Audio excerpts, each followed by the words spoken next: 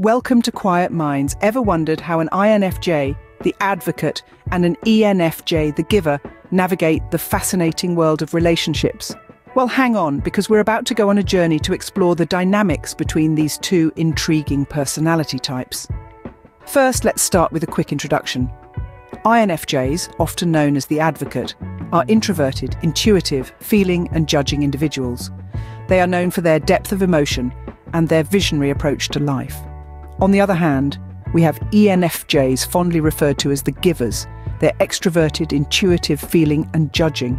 These individuals are often charismatic, outgoing and naturally drawn to nurturing and inspiring others. Now imagine these two in a relationship. The thoughtful, introspective INFJ paired with the enthusiastic, nurturing ENFJ. Sounds like a recipe for an interesting mix, doesn't it? Well, that's because it is. The combination of their shared intuitive and feeling traits with the interesting twist of introversion and extroversion makes for a dynamic that's as captivating as it is complex. Here's a fun thought. Imagine an INFJ and an ENFJ planning a date. The INFJ, with their love for deep, meaningful experiences, might suggest a quiet evening at a poetry reading. The ENFJ, ever the social butterfly, might counter with a lively dinner party with friends, but wait. They are both intuitive feelers, remember? So they'd probably end up blending their ideas into an intimate dinner with close friends, followed by a soul-stirring poetry session. Ah, the magic of compromise. But of course, it's not all poetry readings and dinner parties. Like any relationship, the INFJ-ENFJ pairing has its challenges. But don't worry, we'll get into that later. For now, let's revel in the beauty and complexity of this fascinating dynamic. Stay tuned to unravel the dynamics between these two personality types in a romantic relationship. Trust me, it's a journey worth exploring. Imagine two pieces of a puzzle, different yet they fit together perfectly. That's the INFJ and ENFJ for you. Just like these puzzle pieces, the INFJ, also known as the advocate, and the ENFJ, known as the protagonist, may seem different on the surface, but they share a deep bond of mutual understanding and shared values. Both are driven by a sense of altruism and a desire to make a positive impact on the world. They're like two sides of the same coin, each complementing the other in unique and fascinating ways. Now let's dive into the world of Spencer, an INFJ. Before he understood his personality type, Spencer found relationships to be a labyrinth of confusion. He often felt misunderstood and struggled to connect on a deeper level. But once he discovered he was an INFJ, things began to fall into place. Spencer learned that as an INFJ, he values deep, meaningful relationships over casual encounters. He realized that his ideal partner would be someone who shares his values, someone who understands his need for solitude and respects his intuitive nature. And that's where the ENFJ comes into the picture. ENFJs, like Spencer's now wife Cynthia, are naturally warm, empathetic and outgoing. They tend to be excellent communicators and are usually able to understand and accommodate the INFJ's need for solitude and introspection. For Spencer, understanding his INFJ personality was like finding a missing piece of the puzzle. It helped him navigate his relationships more effectively and ultimately led him to Cynthia. But it wasn't just about finding the right partner. Understanding his personality type also helped Spencer become more comfortable in his own skin. He learned to embrace his unique traits as an INFJ, like his deep empathy and intuitive understanding of others' emotions. And in doing so, he was able to bring these strengths into his relationship with Cynthia, creating a bond that was both deep and fulfilling. Understanding oneself can indeed open doors to better relationships. Don't you agree? As Spencer embraced his INFJ personality, he met Cynthia, an ENFJ, and their love story began.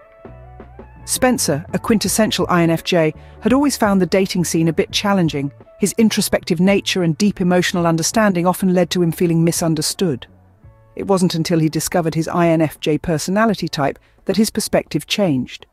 He began to see his sensitivity, intuition, and introversion not as hindrances, but as unique strengths. Then entered Cynthia, a radiant ENFJ.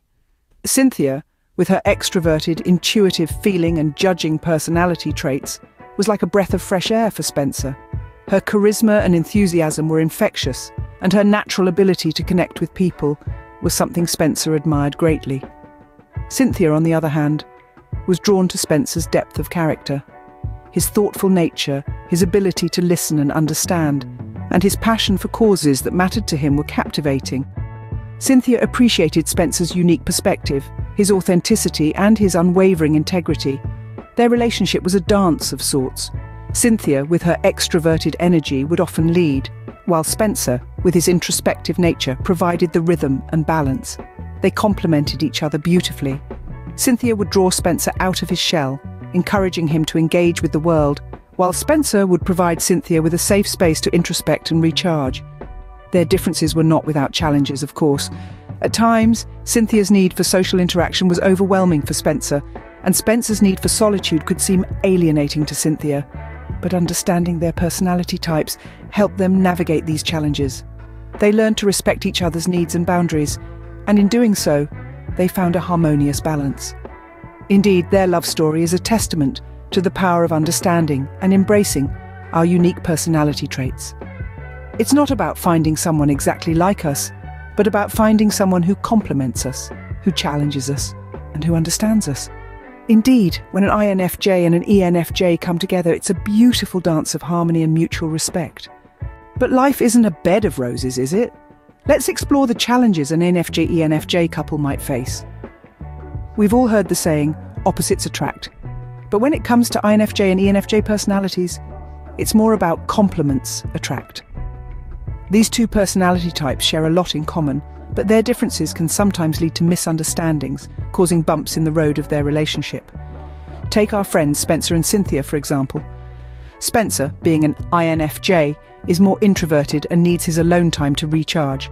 Cynthia, on the other hand, is an extroverted ENFJ who loves to socialize and be around people. This difference in their social needs could have led to tension, but they found a way to navigate this potential pitfall. Spencer explained to Cynthia that his need for solitude wasn't a rejection of her company, but a vital part of his well-being.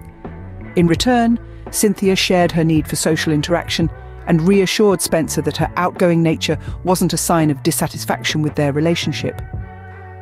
By communicating openly and respecting their differences, they found a balance that worked for them both. Another challenge they faced was their differing decision-making styles. INFJs, like Spencer, tend to make decisions based on personal values and how they feel about a situation. ENFJs, like Cynthia, while also considering feelings, tend to be more objective and look at the broader picture.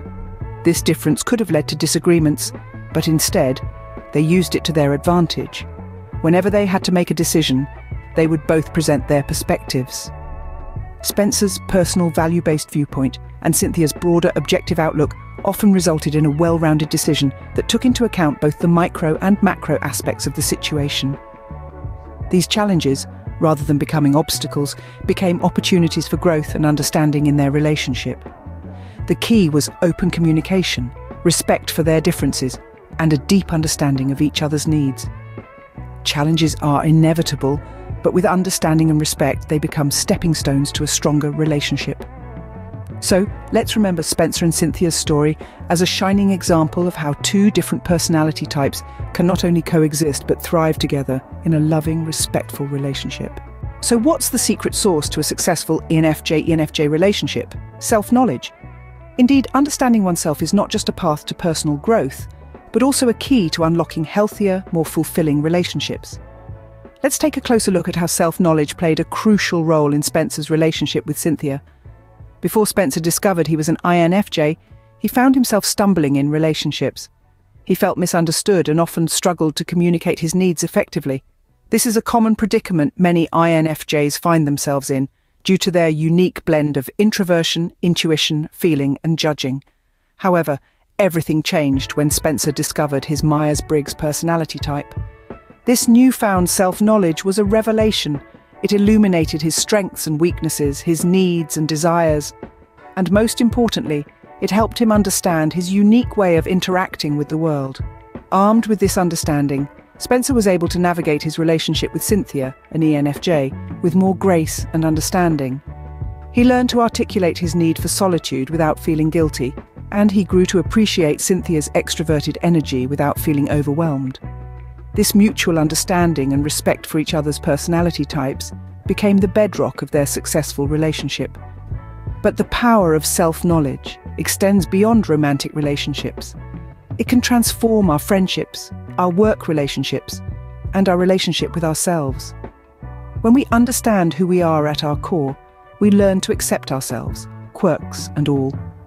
We become more patient with ourselves, more forgiving of our mistakes, and more appreciative of our strengths. So, let Spencer's story be a reminder that understanding oneself is the first step towards understanding others. It's the first step towards healthier, more fulfilling relationships. It's the first step towards living a life that feels authentic and true to who we are. Understanding oneself is indeed the first step towards understanding others. Don't you think so? Now it's your turn. How has understanding your personality type helped your relationships? Share your experiences in the comments below. Don't forget to subscribe for more insightful content. Keep exploring, keep understanding, and we'll see you in the next video. Thank you for watching.